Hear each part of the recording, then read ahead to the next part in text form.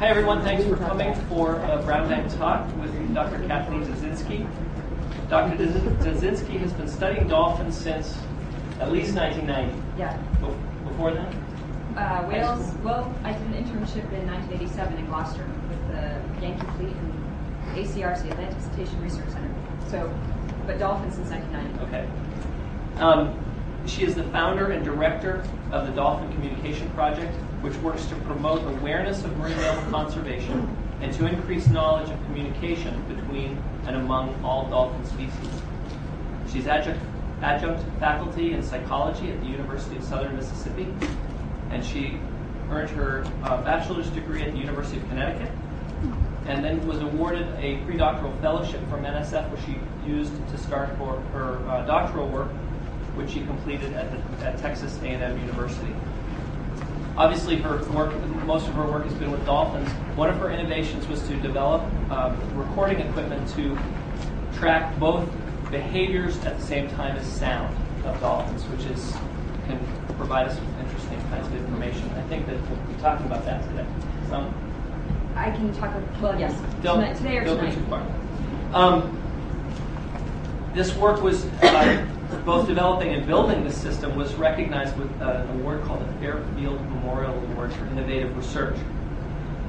She's conducted research on dolphins in Japan, Belize, the Bahamas, in the wild, and also in dolphinaria in Sweden and Germany. And she's continuing her work today on both spotted and bottlenose dolphins in the Bahamas and Japan. Some of you may be interested that she has worked a lot with volunteers helping to collect data. So who knows? Maybe they're what's that? And to analyze it. And to analyze, not only the field part. Nope.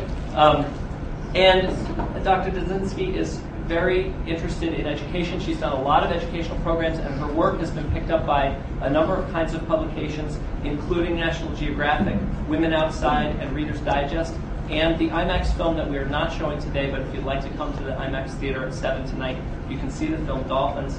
She was the scientific advisor for that film, and that was nominated for an Academy Award. So if you haven't seen it, I encourage you to come back tonight to the IMAX. Also, she has used the internet to try and help people connect with field work so that she can answer questions for people of all ages who connect by internet to work in the field, and she is actively trying to help bring her work to the public.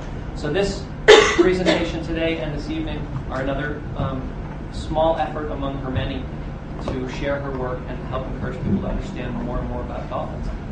Kathleen, welcome. Thank you for being here. Thank you. So can everybody hear me? I've got sort of a little bit of a microphone back here, but if you need it closer to my mouth, I'll bring it closer. I tend to move a lot, and so can anybody not hear me? I guess that's a moot point. If you can't hear me, you're not going to raise your hand, especially if I deal with communication. And I have here an outline of some of what I'm going to talk about today, because I tend to go on tangents, and I would keep you here for the rest of the afternoon when I know that everybody probably has to get back to work at some point.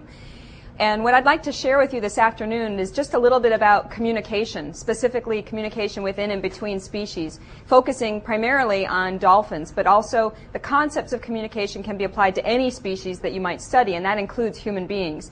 And if you want to hear a little bit of my background, aside from what John Anderson has given you this afternoon, and a little bit more about my array, my green camera system, you probably have to come tonight or ask me questions afterward, or email me, or catch me at some point, and I'll be happy to go into more detail.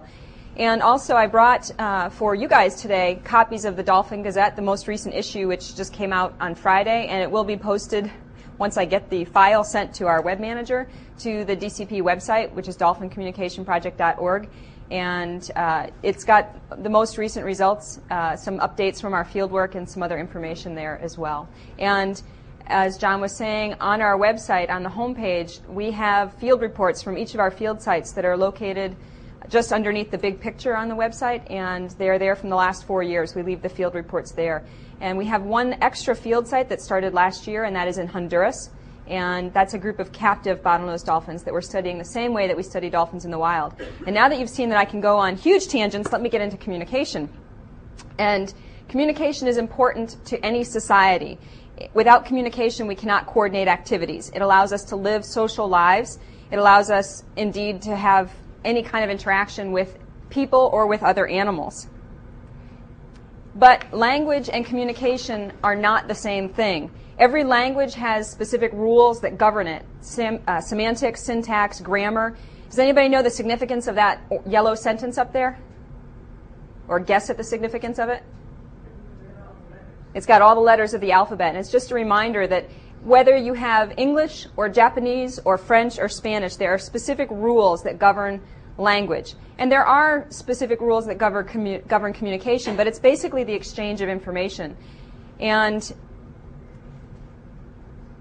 we can communicate with other animal species. For example, this is Umi. You'll see her a couple of times. She's my beagle. And she is in play posture right here. There's a variety of different ways that animals, including humans, can communicate with one another.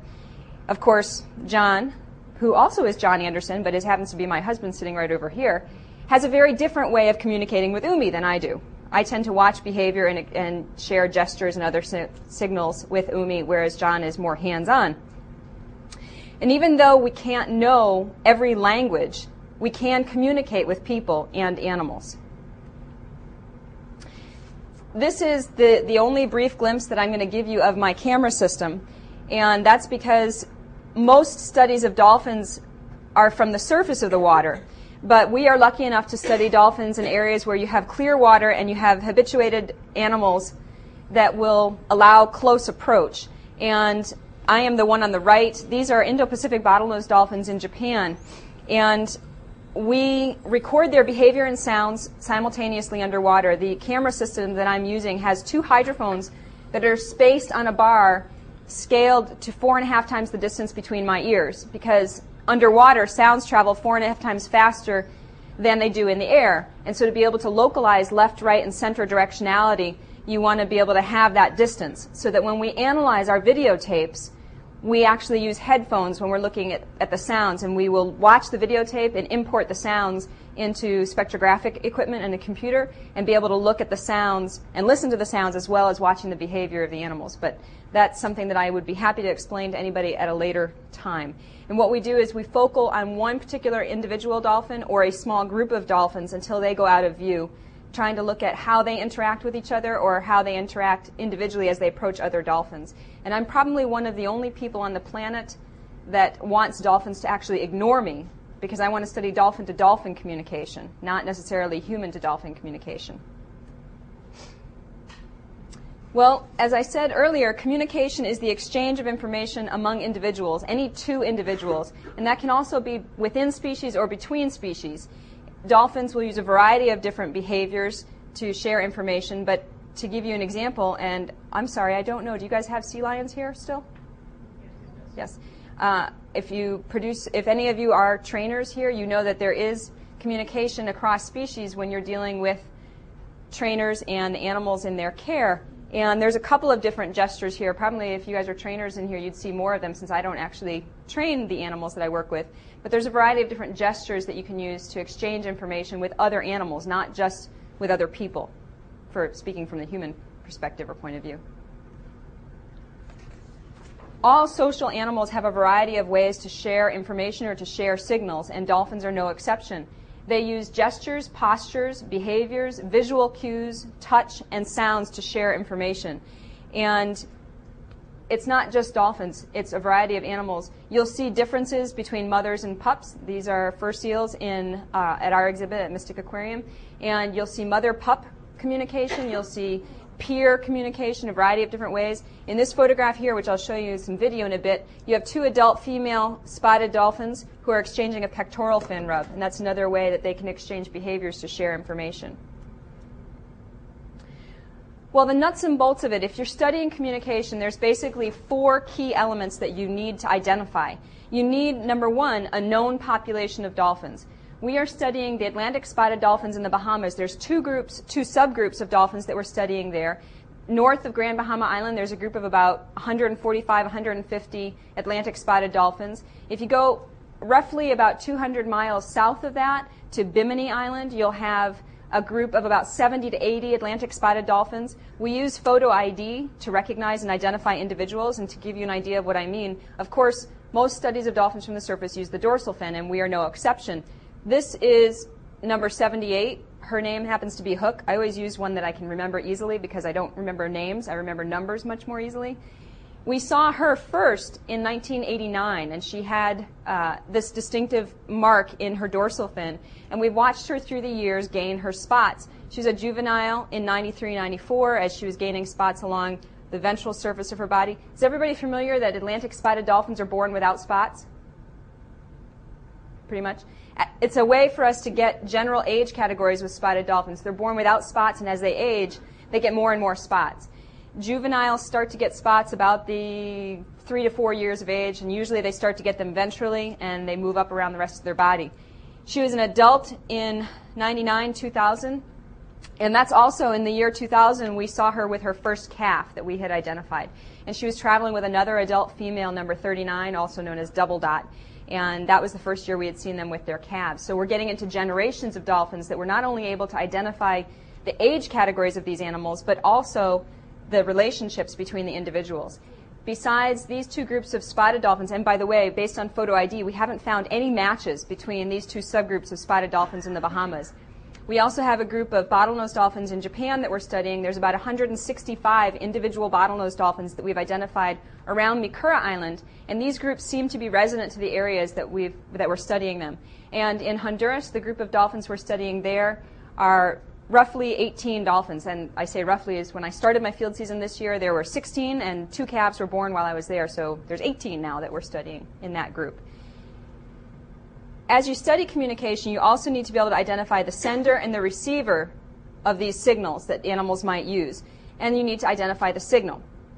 In here today, I am speaking to you, I'm using imagery, I gesture a lot. You can identify me as the signal sender. The words that I'm using, the pictures, the video, those would be the signals. And hopefully you guys are all the receivers, and you're all at least getting some of the information that I'm sending out. And of course, I have to use Umi as my example here because you'd be very hard-pressed to miss when she's trying to get your attention. She oftentimes, you can see her jowls moving, and when she barks, she has a little hopping motion that she makes, and her jaws are moving back and forth. And terrestrial animals usually have some external sign that they're making a sound. You may not always be able to hear those sounds. Examples include the infrasound that elephants usually use, but you can get some idea behaviorally that they're making a sound. Well, that's not so with dolphins. They're basically swimming ventriloquists for the majority of the sounds that they make. And they don't need to move their lips to make sounds. They actually don't have vocal cords. They make all their sounds from behind their melon in that particular area. This excludes non-vocal sounds, tail slaps, peck slaps, jaw claps, things like that. But because sound travels so much faster underwater, and because dolphins are swimming ventriloquists, we have 2 strikes against us at studying their communication. And that's why I developed the array, which allows us a tool to be able to record dolphin behavior and sounds and begin to identify when dolphins are making sounds and how those sounds might match up with their behavior. So we can actually begin to identify the 4 things that we need to be able to study communication. Well, to give you some examples of communication, or examples of behavioral signals and then other signals that dolphins might use, there are pectoral fin rubs, which I'll talk about in a little bit more detail. There's body rubs, there's hits, bites, kicks, chases. Sometimes whistles or squawks or other vocalizations can be used in conjunction with behaviors.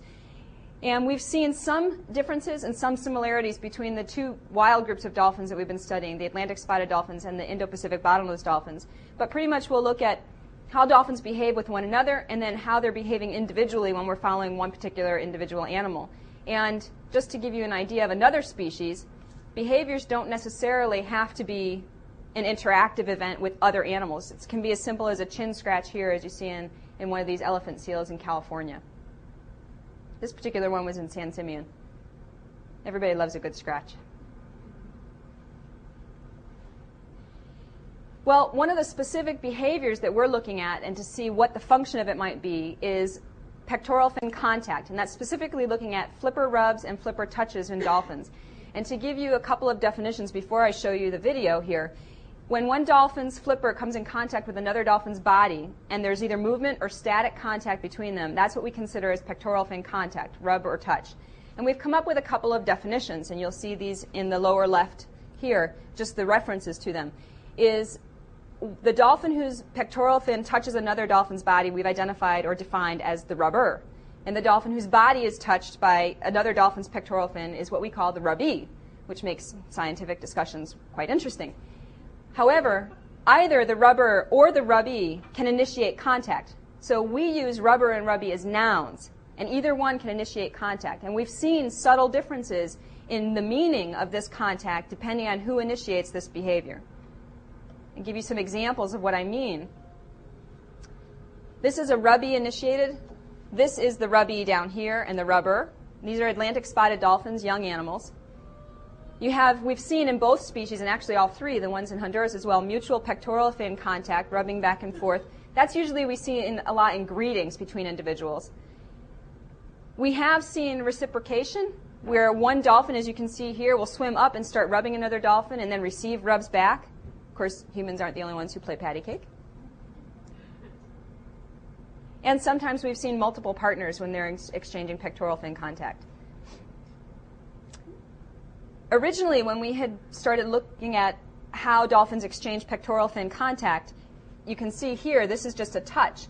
And this touch lasted 23 seconds. I didn't show you the entire length of this particular touch. But when we first started separating out the rubs from the touches, we thought, oh, well, touches are just 1 second and rubs are longer. Not the case. You can have a rub where a dolphin swims up to another animal and just rubs really quick with the pectoral fin, and it's less than a second long. And then you can have dolphins swimming for 20, 30, 40 seconds where they're just right in contact with one another, swimming along. So after we had documented all of the pectoral fin contacts from many years of data, we had to actually go back through all the data and separate it out by time and by touch or rub, the actual static contact or actual movement between the individuals, to see where similarities and differences were. And that's where we're seeing some of the similarities and differences between the dolphins in Japan and the dolphins in the Bahamas with respect to how they share pectoral fin contact. And if you want any of the results, some of the preliminary results, you got to come tonight or ask a few questions after this particular talk. Well, as with most social animals, dolphin signals develop with age, and how dolphins share information will change as the dolphins age, I guess you could say. For example, we know that all dolphins are born with the ability to produce echolocation clicks. I had a student who was working with dolphins in the Navy in San Diego and recorded echolocation from animals that were a week old or 2 weeks old. We know that dolphins that young produce clicks. They don't necessarily know when it's appropriate to produce their clicks or how to produce those clicks within social situations or to chase fish. We have a couple of observations from the Bahamas where the spotted dolphins, 1 or 2 adult females would have anywhere from 5 to 6 young dolphins, calves, as you can see in this particular image here, with them, and they'd be chasing horse-eyed jacks. Now, horse-eyed jacks that we have there are about this big, and there's no way that the spotted dolphin calves were going to eat those animals. But they would chase them, and the horse-eyed jacks would come under the boats and form these schools, or these circles, and they just keep moving. And actually, it's pretty fun. If you go down and you swim into the fish, they scatter all over the place, and then eventually come back and resume their circle.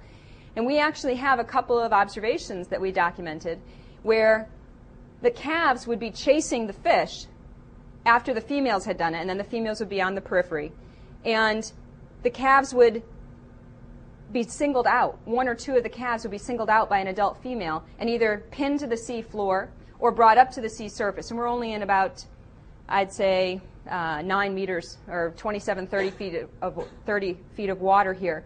And that's a disciplinary action that we've seen from adult females to calves. And then the calf, after that disciplinary action, would go back in and chase the horse-eyed jacks and do what to my eye or my ear was exactly the same thing, exactly the same behavior, the same sounds that we heard, but it wouldn't get disciplined.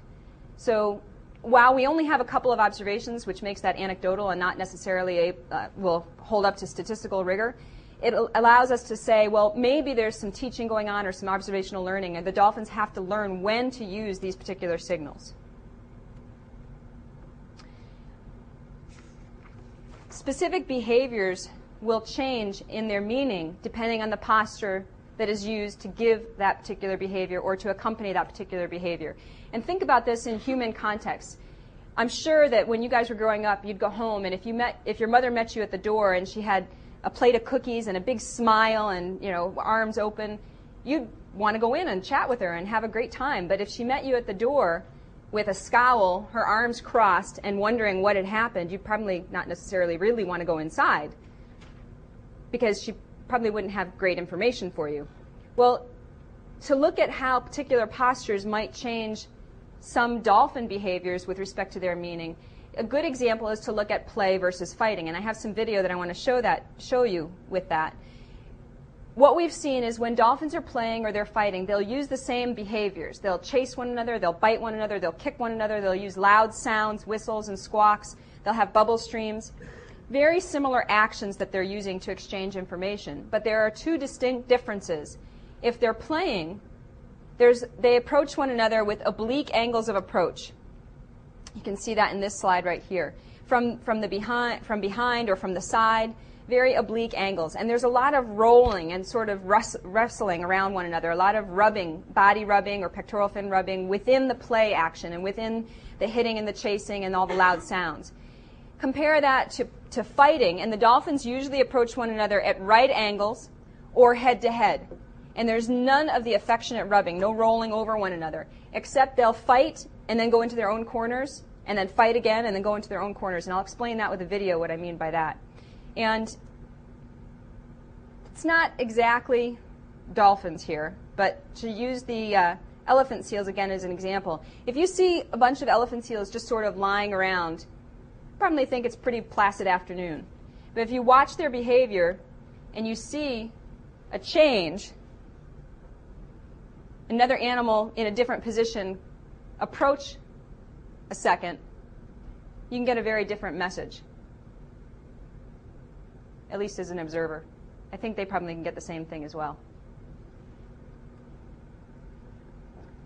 Well, let me give you some examples. This is a rather long sequence, not long, but maybe if I can bring the video up. These are spotted dolphins in the Bahamas playing. And you'll see where, when the video goes down towards the bottom, they'll wrestle over one another, they'll chase one another.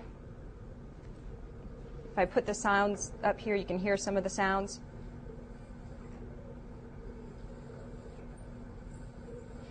We've seen dolphins play not just with one another, but with a variety of different objects. They'll play with each other, they'll chase one another, they'll pull sea cucumbers out of the sand in the Bahamas, they'll chase little fish. They love to terrorize trunkfish, and their little fins are moving like crazy. In Japan, we've actually seen 4 young bottlenose dolphins pull an octopus out of a rock crevice and pass it back and forth like a ball. I'm pretty sure the dolphins had a grand time. I don't think the octopus had that much fun. Although the octopus in that case did get the last laugh, because as those 4 dolphins suddenly sped out of view, we noticed the last one had the octopus suckered to its face right across it. So, although we never did see the octopus again, we did see the dolphins repeatedly after that. But you can see the action here doesn't, I mean, the overall feel to it, just being slightly anthropomorphic here, the overall feel to this action is it's not really serious. They're chasing one another a little bit, they're rolling all over one another, they're playing.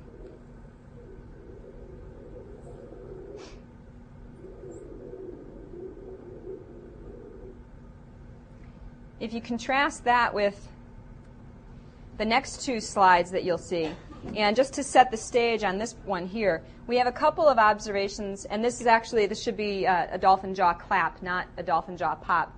But it's an aggressive example. This dolphin here on the left is an adult female, and this is a subadult male. We do not know what this subadult male did to irritate the adult female, but she let him know her displeasure.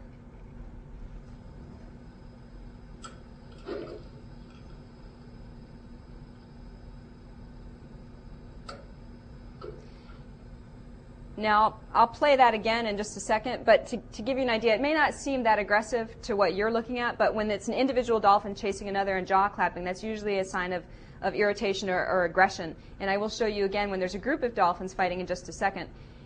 But the jaw clap that you heard was recorded without hydrophones through a camera housing from a distance of, well, John actually recorded it. How far would you say you were? 20 feet. About 20 feet away. And that's just the noise that adult female made with her jaws as she was clapping them back together. And to give you an idea, as I play this again, it's less than a second long. It's 25 frames, whereas 30 video frames equals 1 second. And it was unexpected. We just happened to be in the right place at the right time.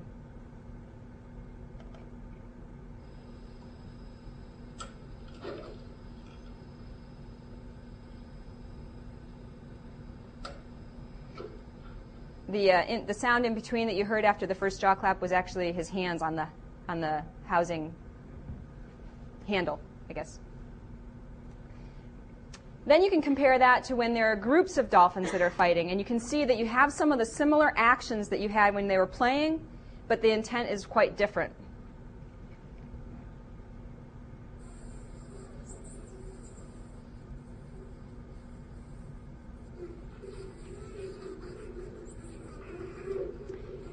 This was recorded in July 1994, and it's a group of spotted dolphins. In total, there are about 30 dolphins here. Typically, when you talk about dolphin aggression, when they're fighting in little gangs or little groups, there'd be 2 to 4 dolphins in one little gang fighting against another little gang of 2 to 4 dolphins. And in a lot of the literature that you might see on bottlenose dolphins, that's typically males that are fighting over females. And in this particular case, there were males and females right in there together fighting right next to one another. So I'm not necessarily sure of why they were fighting or what they were fighting over, but they were all in there together. The sequence that we observed lasted about 15 minutes that we got on video. And they came into view. We heard the sounds first. They came into view, and we watched them. And they moved around, seemingly ignored us. This is with a wide-angle lens that I filmed this. And they would fight for 2 to 3 minutes, kicking one another, chasing one another, being vertical, head-to-head, loud sounds, bubble clouds, bubble streams, a variety of different sounds. And then all of a sudden, it would get really quiet, and they would move off almost to their own little corners. And those pairs or triplets or groups of 4 dolphins would be very, it's the only word that I can really use is affectionate to one another. They would rub one another. There would be a lot of pectoral fin contact between individuals. They'd be very tight in a group. And that's one idea or one possibility of where they're saying a different thing using the same signal depending on who the receiver of that signal is. To reword that, to the individuals within their little group, those pectoral fin rubs or exchanges and the tight contact between individuals says, okay, we're still on the same team, right? We're still going to be fighting all the other dolphins out there. At the same time, to the opponents, it could be saying, okay, they're still a tight group. We're still going to have to go against them, so we need to make sure that we're tight. Being very anthropomorphic there, but it may be the only way that we can understand what we're observing to document it. We just have to keep learning and observing what's going on to get an idea of if that's truly what's going on between these animals. Well, besides the behaviors and some of the sounds that you've heard, dolphins use a variety of visual cues. We've seen them use S postures, and if you talk to most trainers, when they see an S posture from a dolphin, they say it's aggressive.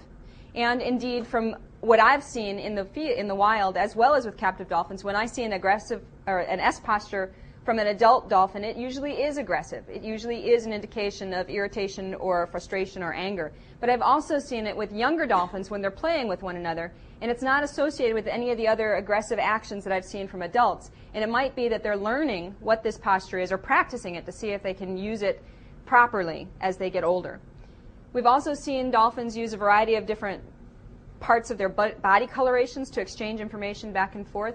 The younger spotted dolphins and the younger bottlenose dolphins at Mikura Island who have fewer scars or fewer marks on their bodies seem to get away with a little bit more. They can sort of push the envelope with adults, and they don't necessarily get reprimanded. I've actually seen a couple of youngsters harass other adults, and those adults, and I've seen this both in the wild and in captivity, those adults that are being harassed, especially adult males, don't go to the calves or the juveniles, they go to the moms or the other adult females in the area. And then those adult females or the moms go to the calves and reprimand them. And then they behave for a little while, and then the cycle repeats itself. Of course, dolphins use a variety of different sounds as signals. There are non-vocal sounds and there are vocal sounds. They will use tail slaps, flipper slaps, jaw pops, jaw claps, chuffs. I don't get a chance to see very many chuffs because I'm usually underwater or to hear many chuffs, but I've had people report them from the boat or from captive groups. Breaches, of course, make a loud sound underwater when they're using those. There's a variety of vocal sounds, generally two types of vocal sounds. There are the pure tones or frequency modulated sounds, and there are the pulsed sounds, the click sounds or amplitude modulated sounds. And because I'm a lousy dolphin mimic, I have a couple of sounds here for you to hear. And I actually physically can't whistle, so I guess I didn't need that one on there. But that's an example of one of the whistles that we've heard and recorded from dolphins. There's a variety of different complexities in their whistles. I'd be happy to chat with anyone about that a little bit later. We've also heard chirps, which are just shorter whistles from individuals. It's not to be confused with potential chirps from pulsed sounds. And screams seem to be frequency modulated sounds that are coupled with air, a lot of air production. Usually those are with dolphins that have a lot of extra air coming out of their blowhole when we match it up behaviorally. And you can see it as on the spectrogram as a scratched, not a pure tone, but a scratched pure tone. Then we have the click sounds. An example of an echolocation click train here.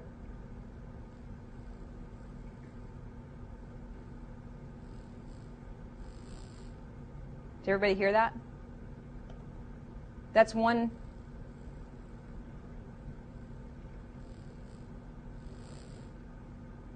That's one bottlenose dolphin from Mikura Island approaching the camera system. We've also heard squawks and whines. Whines are typically we record them from individuals that are playing, especially excited youngsters. Squawks, usually we record those sounds when dolphins are fighting or being aggressive with one another, or sometimes when we've seen a couple of adult males that might be herding females. They'll use pop sounds, jaw claps, as well as squawks with the individuals. Well, I've tried to share with you a little bit more about communication and the fact that it allows us to coordinate our activities and to share information or exchange information among individuals, whether that's within species or between species.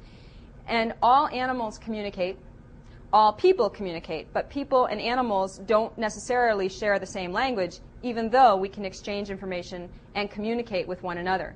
And to give you an example of that, this is one of the penguins we have at Mystic Aquarium, and you'd probably not miss the message that this penguin is trying to get across.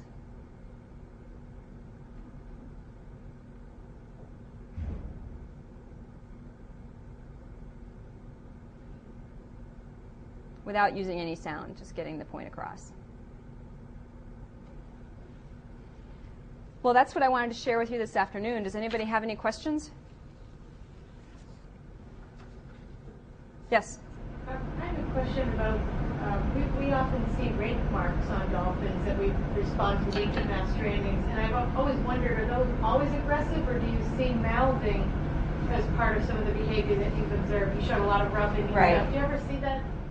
We actually see a lot of mouthing during play, especially with youngsters, and what it seems to be, and I've seen this both in both wild groups of dolphins and the captive dolphins, and the question was, we've seen a lot of rake marks on dolphins, and is it only aggressive, or is it part of play as well, or could it be something that's not that aggressive? And basically, rake marks are white lines on the dolphins' bodies, and if you remember from the first video showing the camera system, there are a lot of white parallel lines on the dolphin's body, and those are actually from other dolphins' teeth. And what seems to be the case is, if it's on a part of the body that the dolphin can get its mouth around, then it usually means business. Like if it's on the dorsal fin or the pectoral fins or anywhere along the peduncle, whenever I've seen that type of mouthing, it's usually when somebody's irritated or being aggressive with another dolphin. If it's other parts of the body, on the back, along the side, where they can't get their whole mouth around the body part, then it doesn't seem to be, it seems to be more like in jest, where they're swimming up and they're sort of, joint. They don't really make that sound when they do that, but, moving their mouth open against the body, and they sort of get 2 or 3 small marks and stuff. So I've seen it for both. I mean, I wouldn't necessarily look at a dolphin who's completely raked up and say, wow, that's subordinate on the list. It gets raked all over the place. It depends on where on the body it would be, for my take. We had the 2 males down in Honduras we had a couple of females that were pregnant, and they had one female that actually had twins, and the twins didn't survive. But they were let back in after that situation, the 2 adult males, and because they had been in a separate pen, and they were like glued to that adult female. They just wanted to be right next to her after the calves died. And there were 2 other adult females that were pregnant and due to give birth within the month. And they fought a lot amongst themselves, and one of the males had rake marks all over his face and a deep gash over his rostrum, and it was just, okay, they're mean. And to me, at that point, when they can get that part of the body in their mouth, they just mean business. And man, one of the dolphins was nicknamed Frankenstein for about a month because of that. It was easy to identify him. Yeah. So, does anybody have any questions? Well, if you do, in the future, you can feel free to email me. John over here somewhere has my email address. It's on the website as well. And if you have any questions throughout the day and you see me around, feel free to ask. I'd be happy to. Yes? Would you be willing to tell us a little bit about your findings in terms of the pectoral rubbing? You said if we asked a question. Sure. Sure. Can you stay all afternoon? No. I'm going to present a little bit on that tonight, but some interesting things that we're finding, and I'm just getting to the point where I can run the statistics on it. I've got the data sets all clean and et cetera, but what we're using is data from the Bahamas, the Atlantic spotted dolphins, data from Mikura Island, which are the Indo-Pacific bottlenose dolphins, and because we have a huge amount of data from the last 2 years from Roatan, we're adding that data in as well. And what we've been documenting is we're looking specifically at pectoral fin contact. Whenever that happens, who initiated it, whether it was the rubber or the rubby, and what the ID of that animal was, what the age and sex of that animal was. And some of the results that we're finding is that, for example, dolphins seem to preferentially choose who they rub with, who they exchange contact with. In both the Bahamas and in Japan, they seem to choose to rub with the same sex, same age category, at least more often than not. And that excludes mother-calf pairs because, of course, there's a lot of rubbing between mother-calf pairs, between individuals. And it seems to be mutual. The calf will initiate and the adult female, their mom, will initiate as well. Some differences in terms of age and sex. We see significantly more rubbing between adult dolphins in the Bahamas, not in the Bahamas, in Japan. Subadults and adult bottlenose dolphins in Japan will initiate and exchange pectoral fin rubbing and touches much more than the younger animals. And it's opposite in the Bahamas. There seems to be a lot more rubbing between the juveniles or the calves when they're in smaller groups, say with an adult female hanging out and maybe babysitting with them, than there is between the adult animals. And that's from the same amount of data from both areas, same sort of observations of the same age and sex classes. We are also seeing some differences in rubby versus rubber-initiated behavior. And that's not just between the species, but it's also in terms of possibly related to function. In the Bahamas, we see more rubber-initiated behavior, more pectoral. A dolphin will swim up to another dolphin and start rubbing on its body. And we see in Japan more rubby-initiated behavior, where a dolphin will swim up to a pectoral fin and move its body to the part that it wants rubbed. And there's a couple reasons we think that's happening. One, in the Bahamas, you saw it's a nice white sandy bottom. And the sand is actually pretty soft if you go down and check it out. And almost every time we're in the water in the Bahamas, we see some dolphin rubbing its body in the sand. So it's possible that they can use the sand for a hygienic function, to get that itch or to get sloughing parasites or sloughing skin off of their body, more so than other dolphins. Well, there's a couple of photographs in some of the video at Mikura Island where I don't know if you picked up on it, but the substrate there is much different than in the Bahamas. Mikura Island is a dormant volcano, and it's about 200 kilometers south of Tokyo. And the entire coastline from the shoreline to about, say, 200 meters out is all rocks and boulders, big boulders, little boulders, jagged rocks. Some of them are tumbled from the sea. There's maybe 3 patches around the island that have sand, and the total amount of sand is probably not more than the area in this room, if you looked at that. And we have seen them rubbing in the sand, but we've not once seen them rubbing any of their bodies into the rocks. Can't say as I blame them. I wouldn't be doing that. However, we had an aha moment this summer, and that's why I'm including this data, and I've delayed finishing the statistics on some of this, because this year, the fishermen at Mikura Island were not harvesting tosaka, which is a red seaweed that grows on the rocks. It's kind of like the fish cycles here on Stellwagen Bank, that there's a cycle. Every 10 years, they sort of changes over, give or take a year or two. Well, that's about the same when I talk to the fishermen around Mikura Island. Every 8 to 12 years, somewhere in there, the tosaka, it's not enough to harvest it to make any money. So they let it go for a year or two. Well, every time we got in the water this year, we saw a tosaka on the rocks, there was a dolphin rubbing its body in it. And I don't mean just, a pectoral fin or a fluke here and there. They would start at their rostrum and go all the way to their tail. All the way. I mean, it was as if it was, a loofah scrub or some really coul thing that they loved. And there's little fish, takabe. I'm sorry, I don't know the English word for takabe. But they're little, cool, they taste really good, little small fish. And the dolphins would eat them, and they'd hang out among the tosaka as well. And so I think this year there will be less rubby-initiated behavior at Mikura Island because they can actually use part of the environment to help with a certain function that pectoral fin rubbing might have when it's rubby-initiated. but that's waiting out. And I actually have a couple of volunteers helping process that data, but I haven't told them my ideas because I don't want to bias them for looking for something. So I was like, just process this data really quick, and I'll do some of it, but I don't want to jinx or bias them on what they're doing. We've also seen some other differences. For example, the rub-E will have more varied postures when it initiates a particular behavior or swims up to another dolphin. It will be upside down, on its side, left or right side.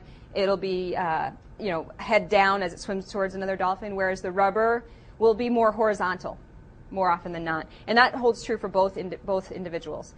From Roatan, as we're processing some of that data, we've seen less pectoral fin to pectoral fin rubbing. We've seen some of it, but it seems to be much less than from the two wild groups of dolphins, which would sort of make sense because if you see pectoral fin to pectoral fin rubbing more in a greeting behavior, they wouldn't necessarily have to greet each other all the time.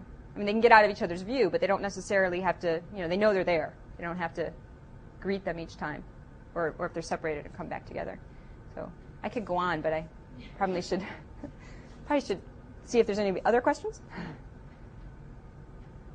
No? Yes?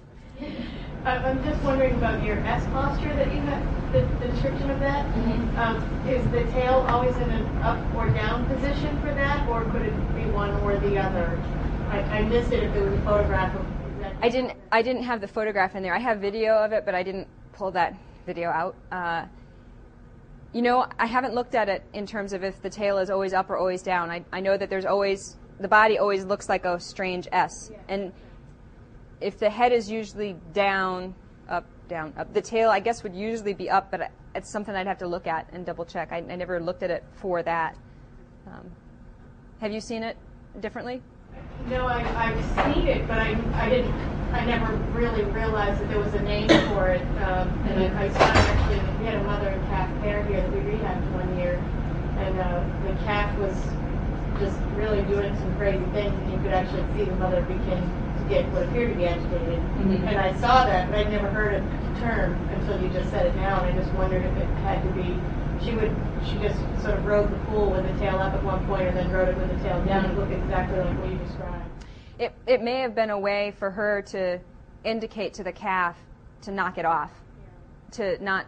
What I've seen a lot of times, and I think this may be completely unfounded idea and not really testable, but when we've seen that aggressive activity of groups of dolphins and they fight, and I've seen this in Japan and in the Bahamas, that just happens to be the best video that I have of it, is it's never a solid bit of aggression for 10 or 15 minutes.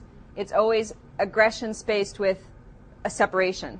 And I wonder sometimes if that's a way for them to get a message across using actual aggressive actions or using posturing and gesturing. So that, dolphins can kill one another. They can tail slap or ram or there's many cases of infanticide and of just ramming. And so they probably know, going really out on a tangent, they probably know that they can inflict that kind of serious damage. And if it's not that much, if it's just fighting over something in their social setting or in the environment, they don't necessarily have to use the aggressive force that could kill someone. I think that may be why they alternate that back and forth. There was one thing I did see in Honduras last year that I had never seen before, which just it dumbfounded me, because dolphins can make loud sounds, and I'm sure most of you know that with their tails they can make tail slaps at the surface, and it's pretty loud even if you're underwater. And I was underwater and I was watching this female, and she was about, I think last year she was 4 years old, and her name was Taylor, and this was in Honduras, and she was a good meter down from the surface, and she was a couple meters up from the bottom, and she was not near anything. And I happened to be watching her at the time, and she cavitated the water, and she just tail slapped in the middle of the water column, and there were air bubbles coming off of her tail. And she did it twice, and I recorded it, and the sound was really loud, and I have it on there. And I would have, if I hadn't seen that, I would have thought, oh, well, somebody breached or tail slapped or somebody did a jaw pop. But it was just her tail, and she was by herself. I don't know if she was just, having a little fit or upset or just playing. She wasn't near anyone, wasn't aggressively posturing or wasn't in an S posture, just, Maybe she was just doing it, let's see if I can do this. You know, I don't know, but I've never seen that in the wild. And the other thing is, for our return on effort in the field, in the Bahamas, we have about a 1 to 5% return on effort. If you're north of Grand Bahama Island on the White Sand Ridge area, it's about a 1% return on effort. If you're around Bimini, it's about 5%, because north of Grand Bahama Island, we're boat-based.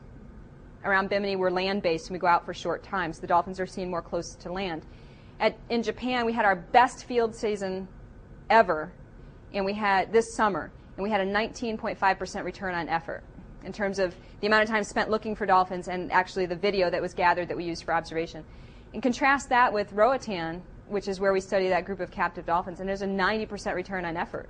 I mean, we're in the water for 30-minute sessions or 60-minute sessions, and pretty much when we record 30 minutes or 60 minutes, we have dolphins in view for just about most of that time. Of course, none of the wild dolphins have put their rostrum on my lens and pushed, whereas a couple of the dolphins in Roatan have. And I have to remove myself from the water because I'm not their play toy. And we've gotten them to realize it takes about 4 days, 4 or 5 sessions of being in the water when I go back to Roatan to get them to realize that I'm not like the other split fins. I'm not going to play. I'm not going to hang out. When I have this green thing in the water, I don't make eye contact. I watch them and I follow them, but I don't interact. I've never touched the dolphins there during any kind of observation session. And whenever that green thing is there, that's it. It's just watching. And they seem to get it, except when they're in the mood to play.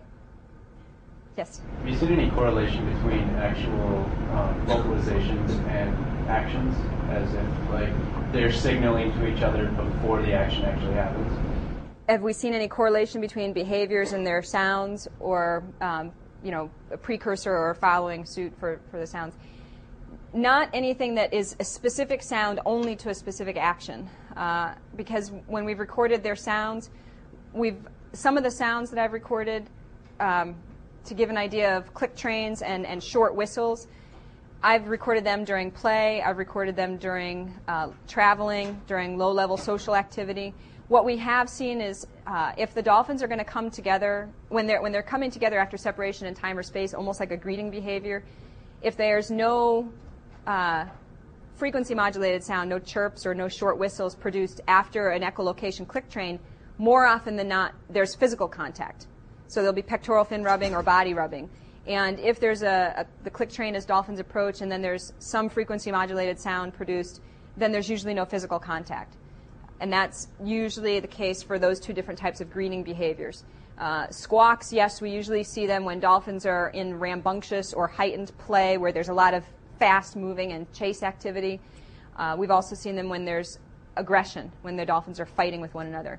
And I've seen it's sort of an action pattern is when I've seen adult males corral and chase adult females, and after this chasing and these pop behaviors and rake marks and etc., there's been copulation. So these are all maybe what they call courtship behaviors or just corralling behaviors, or I would call it harassing, but that's just my perspective on it.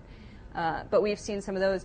One of the students that I was advising looked at vocal or non-vocal communication in both the spotted and the bottlenose dolphins, and was looking at patterns in behavior, and looked at certain target behaviors, and looked at 3 behaviors, 1, 2, and 3 behaviors before, and 1, 2, and 3 behaviors after, and didn't find any significant patterns. So I tend to think that dolphins don't necessarily have a language like English or Japanese. I think more that they would have a vocabulary that includes gestures and postures and sounds and behaviors, and that they vary based on context or what's going on between individuals. So, sort of yes and no. Kathleen, thank you. I think we should wrap up because I know some people need to go back, but if you have other questions, stay for a few minutes. Thanks so much. Thank you. And there's newsletters here if anybody wants any. Help yourself. There's a few, and I can send more up.